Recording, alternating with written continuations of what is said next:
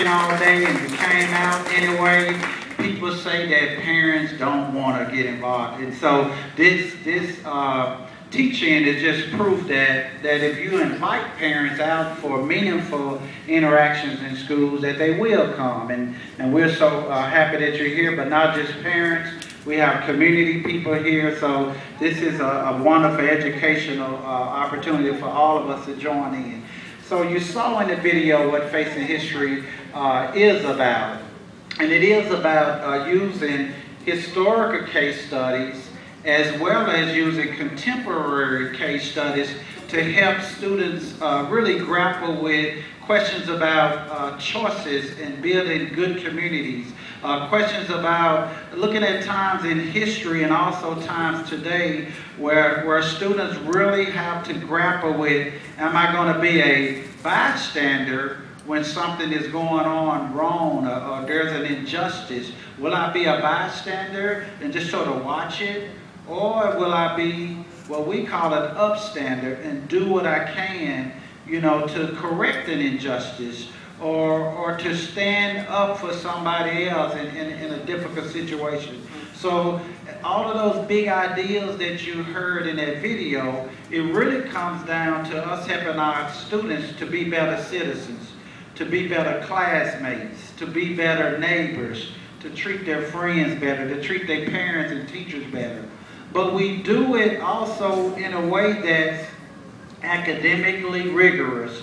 In other words, when you walk in the Facing History classroom, students are learning facts and dates, and they're learning history, they're reading, and they're doing all of their critical thinking, and they're writing, and they're doing all those wonderful things that they need to do to prepare themselves for college and life beyond high school.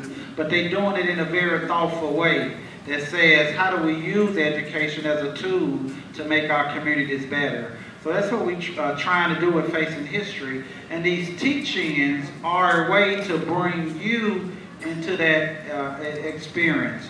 So let me ask you a quick question, and we're not going to ask you to speak on this, but just to raise your hand. How many of y'all can remember in school at least one time or in growing up being teased or called a name, and people might have even just said that they were just joking or they were just playing? But how many of y'all remember being called a hurtful name at some point when you were growing up? Has anybody escaped that experience? Almost no one escapes that experience, right? Of being teased or called a hurtful name. But how many of you all would say that you have experienced being bullied before? Who would say I've been on the other end of bullying? Now look around the room, raise your hand high if you say, I've been bullied before. Now, there were fewer hands who said they've been bullied. There were more hands that said they have been teased or called a name. And so one of the things we're going to grapple with tonight is, what's the difference? Is name calling and teasing, is that a form of bullying? When does that become a form of bullying? And where is that line? Where have we crossed that line from just teasing and playing to actually being hurtful? And one of the things the students is going to help us understand tonight is, where is that line? And how do we navigate that line, especially in schools?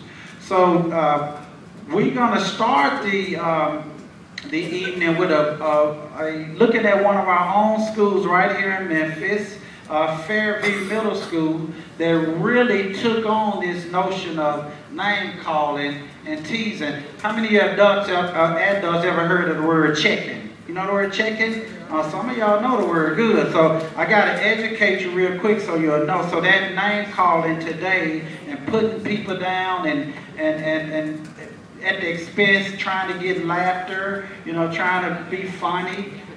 One of the things the kids call that today is checking.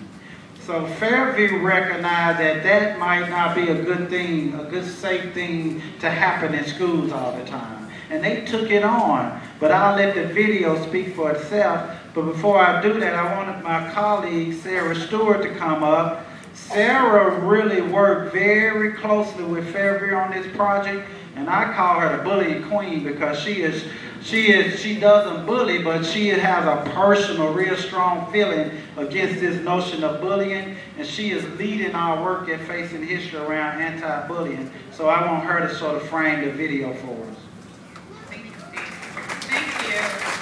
So again, thank y'all for coming. It's so exciting to see so many faces here tonight. And so when I was approached by the Fairview Middle School teachers, they said that students were concerned about the name calling and bullying, but they wanted to root it in a historical case study. So they studied what we call Choices in Little Rock, which was the desegregation of Little Rock High School, as a historical example of bullying, which I thought was great. And then they combined that to their school's campaign, Stand Up, Stand Out, which was their anti-bullying campaign.